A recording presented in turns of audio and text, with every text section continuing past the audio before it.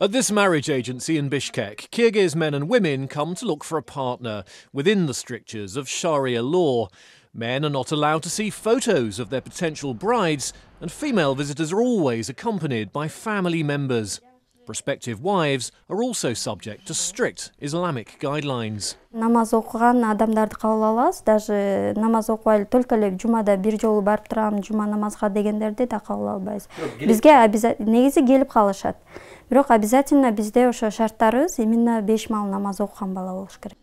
Jenish Burul, the marriage agency's founder, says there's a high demand for practicing Muslim women as potential matches.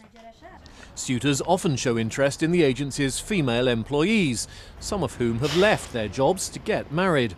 For single men who don't use the agency's services, there are other places to look for a Muslim wife, like this course on the Quran for female students. Толтыра келет, сырттан келет, бизге ушундай как раз ыймандуу кыз керек эле, сабырдуу кыз керек эле, акылдуу кыз керек эле, бизге ушундай кыз таап берсең эгер деп. Мен таппайм. Неге? Мен тааныбаган эле сырттан келген адамга бияктан туруп эле паланчаны ал делбейт. Some Muslim women find the rules of courtship restrictive and feel they have little choice when it comes to finding a partner. Biz эркек эмеспиз да, муну барып алып алам дегендейчи. Биз эми Аллах Тааланын буйруганына өзүбүз тийебиз да, поэтому биз тек гана дуа менен гана жашайбыз. Дуа кылабыз ушундай деп. Gulperi is not married, but doesn't want to use an Islamic marriage agency to find a husband. She'll probably rely on relatives' advice instead. Ал жерде кыздар келчи регистрация болушчу, анан кийин балдар келишет, ал хоть намаз окуйбу, окубайбы, ошол жерден кыздарды келип каалаганын сүрөтүнө карап тандашат. Анан кийин ошол жерден анан номерин беришет, экөө сүйлөшөт. Если бири-бирине жагып калса үйлөнүшөт, жакпаса кайра келип башка кызды тандайт да.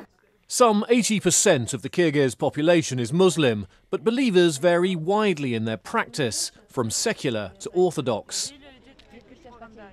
In a controversial move, state schools have banned girls from wearing the hijab or headscarf, with the goal of keeping education fully secular. But on the streets of Bishkek, many young men say they value Islamic dress. Жолук тагын түрсө жакшы, билбейм, анда ыймандуу болсо болду. Жолукту карабайсың да, биринчи ыйманын карайсың. Анан кийин мени сыйласа, мен ата-энемди сыйласа. In this largely secular society, religion is not always front and centre, but in matters of marriage, sometimes faith comes first.